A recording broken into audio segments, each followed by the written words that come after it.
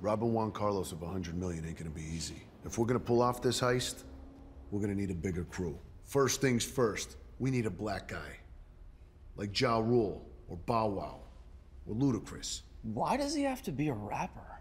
Because movies like these always have a rapper doing a cameo. It brings in the urban demographic. Dummy. Plus, then we get to do a soundtrack tie-in.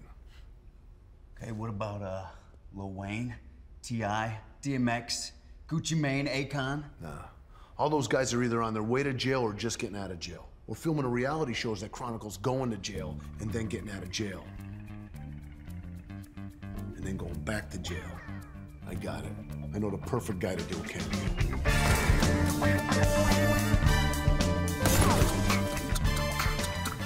And we need an Asian guy. Someone who can draft? Because Asian guys are cool.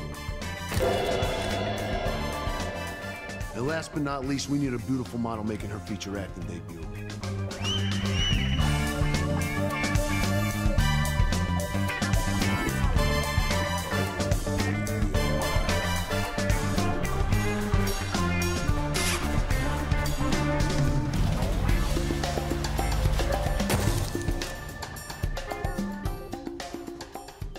She's not gonna have a lot of lines or a lot to do, but she's smoking hot and fun to look at.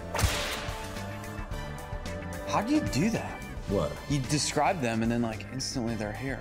Well, I had to. It's a classic multi-ethnic roundup scene. It's in every Fast and Furious movie.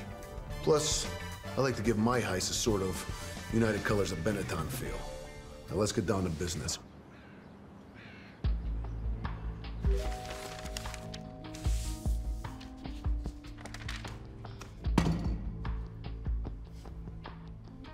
All right, these are the blueprints to the building De La Soul's holding his $100 million in.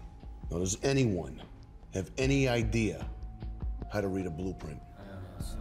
Oh, damn, dog. That's not what you asked me. You said, can I drive fast and can I use a gun? Dang! So many numbers. Right. Then I say we go over there and see for ourselves what we're up against. You, rapper cameo, cool Asian guy. Let's roll.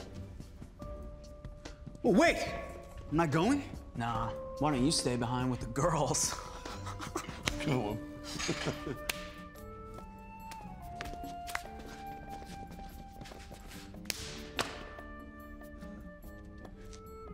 That was our secret handshake! Now it's his. Deal with it. Bitch!